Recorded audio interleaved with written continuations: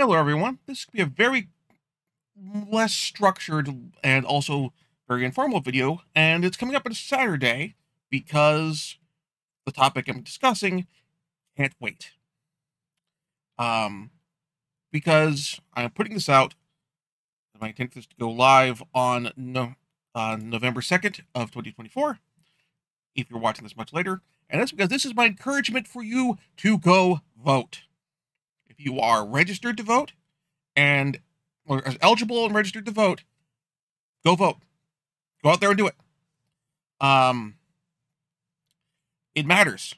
Even if you're not in a swing state, your vote matters. Even for races that aren't necessarily the ones that you normally think of.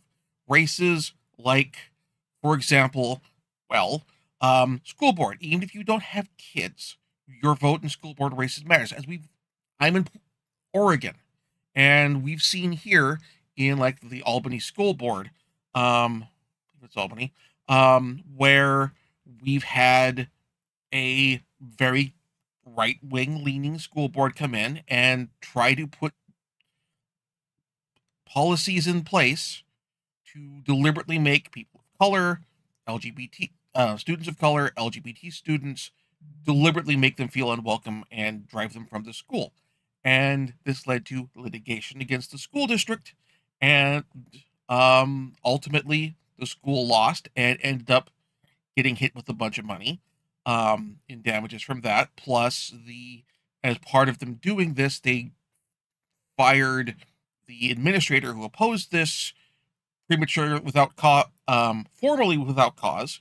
They had a reason for doing it, namely that he opposed to their unconstitutional policies. And the school lost that lawsuit too and cost them a bunch of money in damages. So even if this is a case, if you support LGBT kids, if you want to protect trans kids, if you want to protect students of color in your school district, that's a reason to vote on down ballot races for school board. If you care about how your school district's money is spent, then it matters for you to vote in down ballot races because for stuff like school board, even if you don't have kids, because otherwise you potentially end up having your school spending a bunch of money on lawsuits, stupid lawsuits. School boards have been a focus of book ban attempts, not just at public library systems, but school boards as a part of that, or in some cases as an extension of that. When you have cases like in Utah, where you have laws on the books, where if a book is banned in schools, it must also be banned in public libraries. So, down ballot races matter. Races for school board matter because your school board's going to be the ones who go to bat for your librarians and at your school and your access, and this carries over to libraries in general in your area. And libraries are important and matter. That's how I get a lot of books for this that I review on this channel. Protect and support your libraries. For that matter, if your library is funded by bonds or by property tax measures or that sort of thing, those will be on your ballot. Vote on those.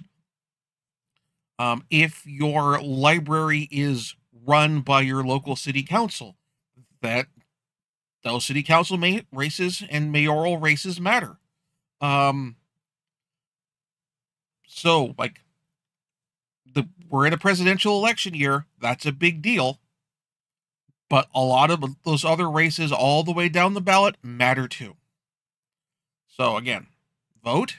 Get out there and vote. If you are eligible to vote and can vote, vote. If you have the availability of early voting in your area, in Oregon, we do vote by mail and also drop off ballots in ballot drop boxes, which, as we unfortunately learned as of this recording, or had to learn as of this recording, have fire retardant systems installed in them in case somebody tries to firebomb them, or other locations. But also in some places, like in Georgia, have in-person early voting as well. So feel free to go out there and beat the line and vote early. You take advantage of early voting if you can. It'll help make things easier for everybody on the actual election day. So I've said this multiple times in this video. I'm going to say it again. This is a unstructured shooting straight from the hip video. There will be no opening credits in front of this. There will be no closing credits after this. There will be no post-roll, really. Because what matters here is the message. And the message is, get out there. In the United States, you are registered to vote. And you are eligible to vote and registered to vote. Get out there and vote. Do your civic duty.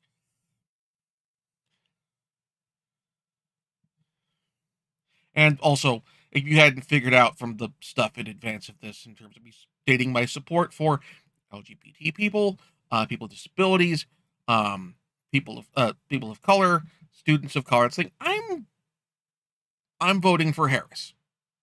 I don't know, in this case, I've already dropped my ballot, so I have voted for Harris. So the point is, Harris has my support and endorsement. Also, since we have this on the ballot in Oregon for a statewide office thing, for that matter, if you have ranked choice voting in your area, or laws that would allow for ranked choice voting or would block ranked choice voting, support ranked choice voting. I've got to use it when I took part in voting for the Hugo Awards for World Science Fiction Convention. It's honestly pretty straightforward. It looks complicated. It seems complicated at first, but it's really not.